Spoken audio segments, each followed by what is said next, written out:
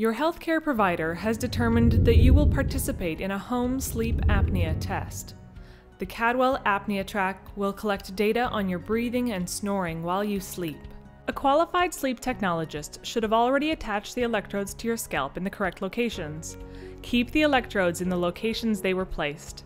If any electrodes pull off, you can often push them back into place, or call your medical provider for further instructions. If your provider gave you specific instructions, follow those instructions first.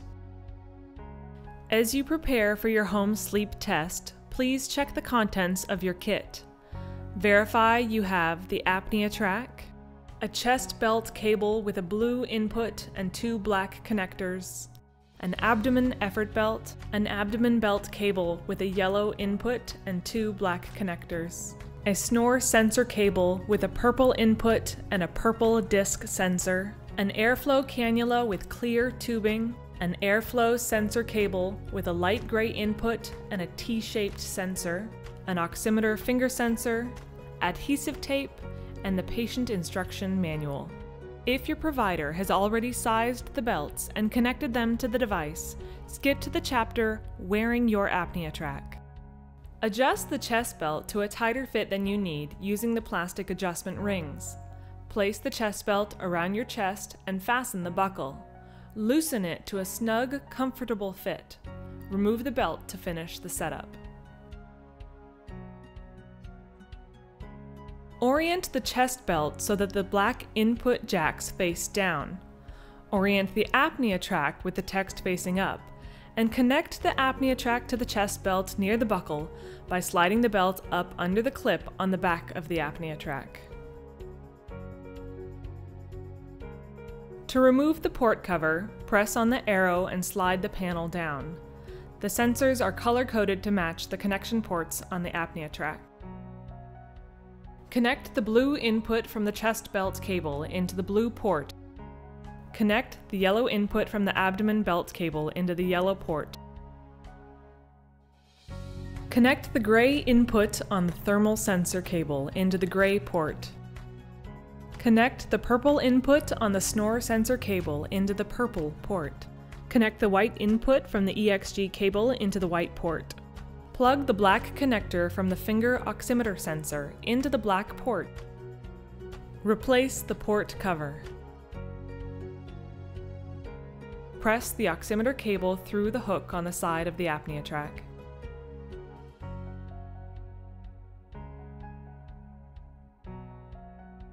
Fasten the abdomen belt around your stomach across your belly button with the 2 black ports facing up. Place the chest belt around your chest and fasten the buckle.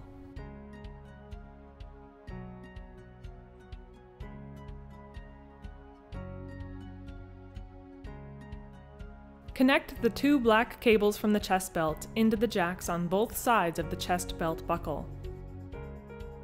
Ensure that the chest and abdomen belts stay in place when you are standing. Connect the 2 black cables from the abdomen belt into the jacks on both sides of the abdomen belt buckle. Insert the gray thermal sensor away from you through the holder on the cannula. Holding the cannula with the prongs facing towards you and curving down, insert the ends of the prongs into your nose and pull the cannula tube and thermal cable back over your ears like a pair of glasses so that the wire sits in front of your neck where it connects. Slide the tension adjusters up the cannula tubing and the thermal cable. This should not be tight or uncomfortable. Tear off 2 small pieces of tape and secure the tubing and wire to your cheeks. Twist off the cap on the end of the cannula tubing and attach the cannula by gently twisting the tube onto the metal connector on the top of the Apnea Trak.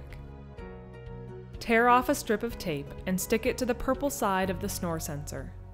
Place the blue pad of the snore sensor against the skin on your neck and push the tape down to ensure the sensor is secure. Use extra tape if needed. Place the oximeter finger sensor on the index finger of either hand with the cable running over the back of your hand. Your finger should go to the end of the sensor but not through the cutout at the end. If it is too tight on the index finger, choose a smaller finger.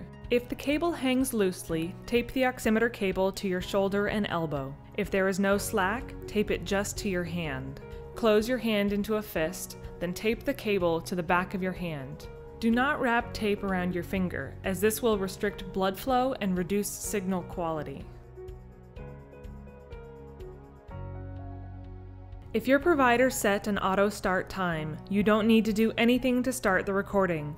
Just go to bed and the device will start at the correct time. If your provider instructed you to hold the button to start the recording, then press and hold the raised Cadwell logo event button for 3 seconds until the recording REC indicator LED on the apnea track appears. The LEDs will then turn off, but the recording has been activated. If any cable disconnects, simply plug it back in and the recording will continue.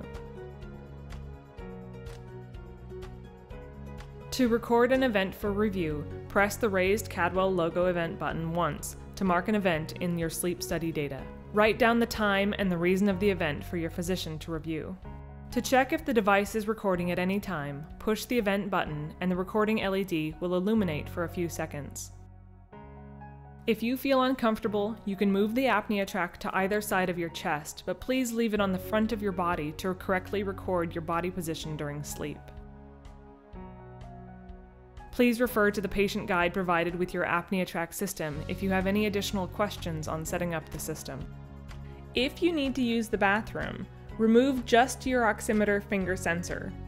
Wash and dry your hands, and replace the oximeter finger sensor when you're done.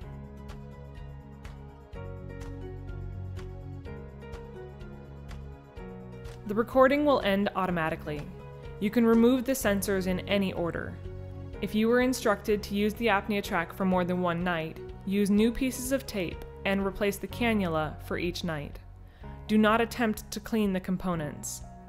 Replace all components into the carrying case and return the apnea track system to your healthcare provider. Thank you for watching this apnea track patient instruction video, and good night.